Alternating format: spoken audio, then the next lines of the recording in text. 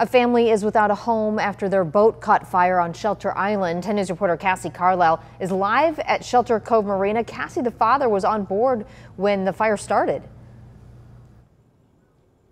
Yeah, that's exactly right. A witness standing up here next to the marina told us that down there on that second boat in from the dock, a lithium battery on the navigation panel is what started the blaze. You can still see the singe marks there on part of the sailboat. Now, this all started around 2:45. The boat caught fire and the father tried to put it out with a small hose. Another man saw the smoke and jumped into action to help.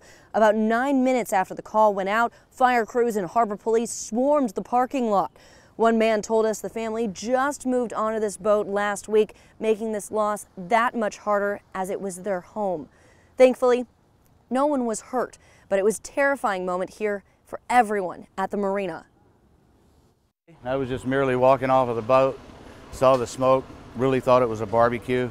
Then the kids started screaming on the dock, saw the black smoke and knew it was time to react. And Charlie also told us that he thinks that this is a total loss and the family is just hoping that their insurance comes through. Reporting live here on Shelter Island, Cassie Carlisle, 10 News.